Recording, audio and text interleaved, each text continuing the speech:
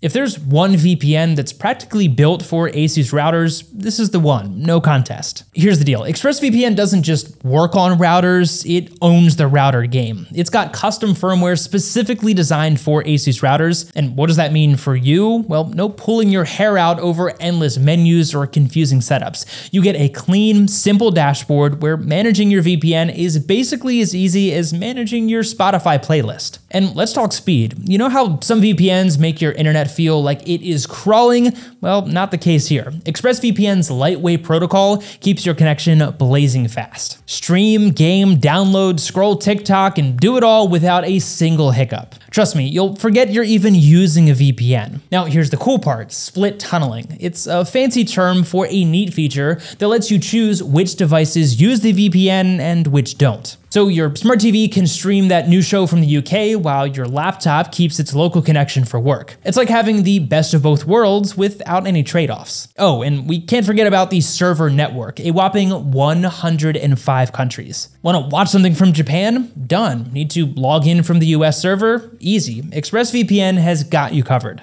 So now that you've got your VPN picked out, let's talk about setting it up. Setting up a VPN on your Asus router might sound like a huge headache, but trust me, it is way simpler than it seems. Let me walk you through the basics. Step 1 is just to log into your router. First things first, open your browser and type router.asus.com or your router's IP address, usually something like 192.168.1.1. This will take you to the router's login page. Don't know your login credentials? Well, check the back of your router or your manual. For most Asus routers, the default username and password are both admin. Step 2 is to find the VPN section. Once you're in, look for the VPN settings in the left-hand menu. Click on it, then select VPN clients, and that's where all the magic happens. Step 3 is to add a new profile. Next, you'll need to add a new profile, so choose OpenVPN, which is the best option for security, then fill in the details, including your username, password, and the server file that you got from your VPN provider. If you're using ExpressVPN, just download the server configuration file from their website and you're good to go. Step 4 is to activate the VPN.